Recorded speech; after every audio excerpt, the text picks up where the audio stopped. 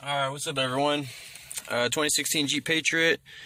No power right here. I got this little USB charger.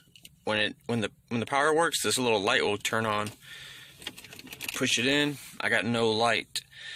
Basically the fuse is blown out front. This fuse setup is a little different on this car.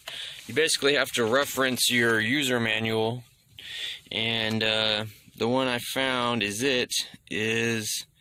right there, number 13, right under my thumb right here. 20 amp yellow cigar lighter. Let's go right to that.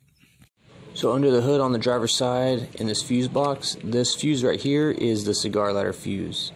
I pulled this out and it's broke. I don't know if you could tell. I'll try to get it up close, but if you look in there and that is not connected all the way, that has like a hole or it has a rip, then it's bad. So I got a new one. It's a 20 amp mini yellow fuse. It's on spot 13.